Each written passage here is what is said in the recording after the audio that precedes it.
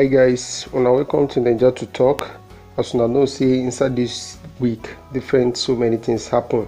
Where the governor of Kano State say him appoint more emir for the Emirates. So this new emirs them don't receive their letter of appointment.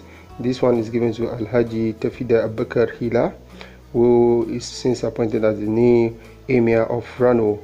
Another person that was appointed is Alhaji Dr. Ibrahim Abubakar II, notification appointment as Emir of Karaye.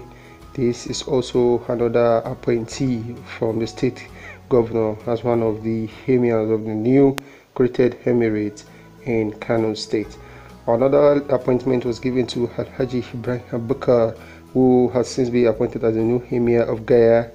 Is also one of the emirate appointees of the state governor in Kano State, which is creating wave in Nigeria during this week. And the last but not the least is Alhaji Aminu Hadobayaro, which is also given appointment as the emir of Bichi Emirate of Kano State. This has since caused a lot of controversy between the governor and the emir, Alhaji Sanusi Muhammad Sanusi, which many people say because even they talk about the governor.